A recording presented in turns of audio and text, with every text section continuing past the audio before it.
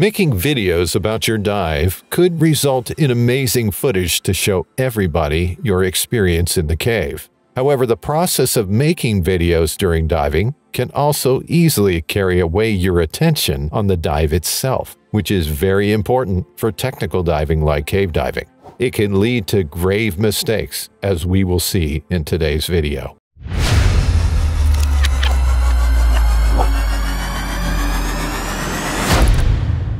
On November 14, 2018, at about 10:30 a.m., a team of 2 German divers reported as Team 1 entered Cenote Calimba, where they met 3 other teams reported as Teams 2, 3, and 4, who wanted to dive into the same site. Cenote Calimba is part of the Sistema Sac Actun, a cave system in Mexico which was ranked as the longest underground river and the 2nd largest cave in the world. It's a very popular cave system in Mexico. The length of Sistema Sac Actun Cave is about 229 miles, and it has the maximum depth of about 394 feet. The cave system flows into the Caribbean Sea. Sistema Sac Actun has hundreds of cenotes that make up the whole cave system. Among the several cenotes that make up the Sistema Sac Actun is Cenote Calimba. It's located on the way to Coba and about 8 kilometers from Tulum. The cave is not too deep, with an average depth of about 33 feet. According to Mexican standards, Cenote Calimba has a moderate flow. It flows towards the southeastern region into Gran Cenote. Both the German divers of Team 1 were quite experienced cave divers. One of them received his full cave diving certificate in 2012. He had been to Mexico several times to dive. He had about 150 to 200 dives of cave experience. The second diver in Team 1 also received a full cave diving certificate in 2015, although this was his second trip to Mexico. Team 2 and 3 planned their dive towards Box Chen. That meant when they got to the T-junction, which is just a few minutes of diving into the cave, they would take the left turn, and their first jump would be to the left side. Team 4, on the other hand, planned to do the bypass towards Cenote Poblani. They would jump to the right when they go beyond the BOA restriction, and also turn right when they get to the T-junction. The dive plan and cause of the incident of Team 1 will be discussed later in full detail. They started their dive with each team following their dive plan. Team 1 entered the cave system and clipped their stage tank on a line at the left side at about 15 minutes dive time.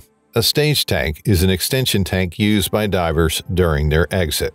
So Team 1 left their stage for use during their exit. After about an hour that Team 1 went into the cave system, Team 2 started their dive. While Team 2 was diving, they saw the stage tanks which Team 1 had clipped on the line. They also saw the cookies that marked the exit to Calimba at the first T-junction. They left the spot and continued their journey towards Box Chen, but they noticed that there were no other markers or any jumps installed.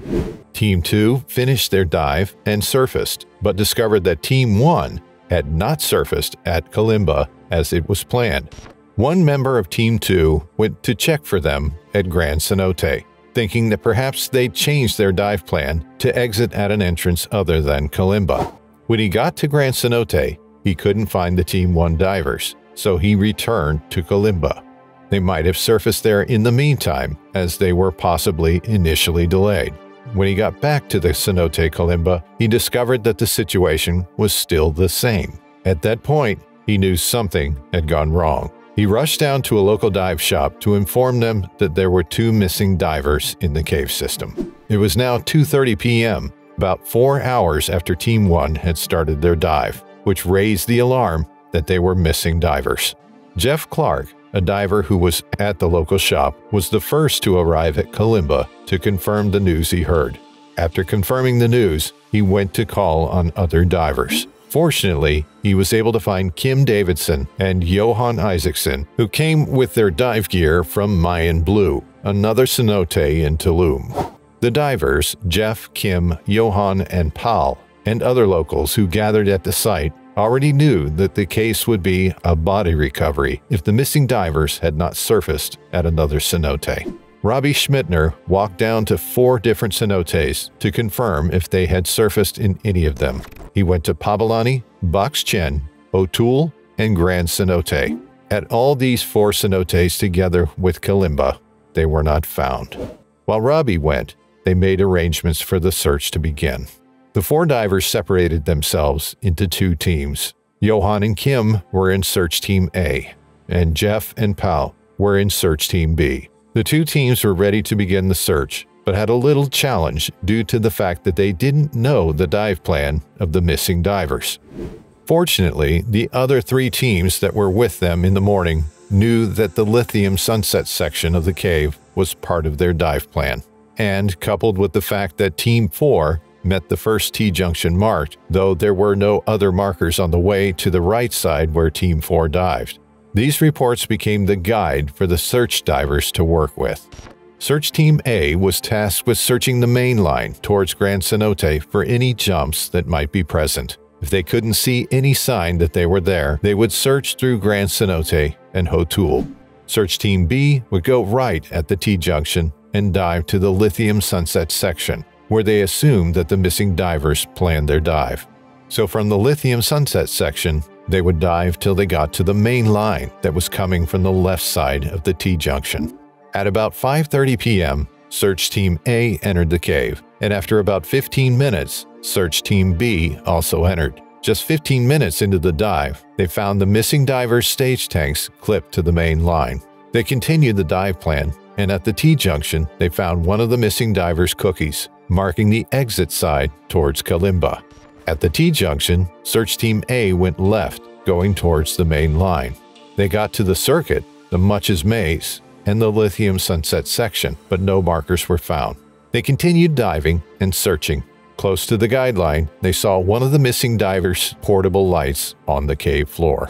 This was a sign that the missing divers could probably be seen along this path. When Search Team A got to the jump at Paso del Lagarto, which was about 50 minutes into the dive, they found the body of one of the missing divers. He was found between Calimba and Gran Cenote main lines. He was going towards the Gran Cenote main line. The 2 main lines were not connected by any installed jump, so Search Team A connected the jump to continue diving towards Cenote O'Toole. They were going towards Cenote O'Toole because they found a double arrow that marked the way to the closest exit. The body of the second missing diver was found between Gran Cenote main line and the Kuzan Na section. That was about 55 minutes of dive time. Search Team A confirmed the death and location of these 2 missing divers. Having found the body of the 2 missing divers, Search Team A exited the cave through Cenote Calimba because they only intended searching for the bodies. The recovery was to take place the following morning. They met with the authorities that were already waiting for them at the surface to plan for the recovery of the 2 bodies. Search Team A spent about 2 hours in the search operation. The following morning, the recovery operation for the bodies of the 2 divers was completed. A team of 3 divers entered the water through Cenote O'Toole to recover these bodies, and in less than an hour, they brought the bodies to the surface. The recovery had no complications, and proper documentation was made by the recovery team. The 2 missing divers took a camera when they were going into the cave. They intended to take the records of their dive with the camera. From the video they had shot, the dive plan and activities of these 2 divers were discovered. The 2 divers had entered through Calimba. They planned a single-stage video dive. They filmed all the activities going on throughout their dive. Both divers were alternating between the roles of cameraman and subject. They filmed some short videos of the passages they passed through. The video showed that the 2 divers dropped their stage tank on the main line along the first T-junction. From the video, it shows that they spent 28 minutes to get to the place where they clipped their stage tanks, instead of spending about 15 to 20 minutes at normal dive pace. This delay in pace could have been because of their videography activities. Using cameras during dives normally affects a lot of things, including dive pace. They continued into the cave through Calimba's main line till they got to the first T-junction, where they clipped the markers found when Team 4 was returning. They went to the Box Chen jump into Paso del Lagarto. From that point, they made a jump and then continued left to Much's Maze. The line they were following ended with another jump. From there, they went back to the Paso de Lagarto line. They turned their dive close to the gap from Paso de Lagarto to the Gran Cenote main line. When their equipment was analyzed, there was no signs of malfunctioning from the equipment. The cause of the accident couldn't be figured out from their diving equipment. The regulators and tanks were functioning properly when they were tested after the incident. They were both with their line markers, safety equipment like wet notes, line cutters, and backup lights, among others. After all, they were both experienced and certified divers, so they knew the necessary equipment to go in with. From their recovered wet notes, there were some messages written in German that revealed their intended destination. What brought about these divers' deaths became matters of contemplation. The navigational error that was initially reported as the cause was ruled out based on the messages discovered in their wet notes, and their dive log confirmed their total dive time too. Their equipment did not appear to be malfunctioning, so that was also ruled out. It could have been that they both consciously changed their exit towards Gran Cenote.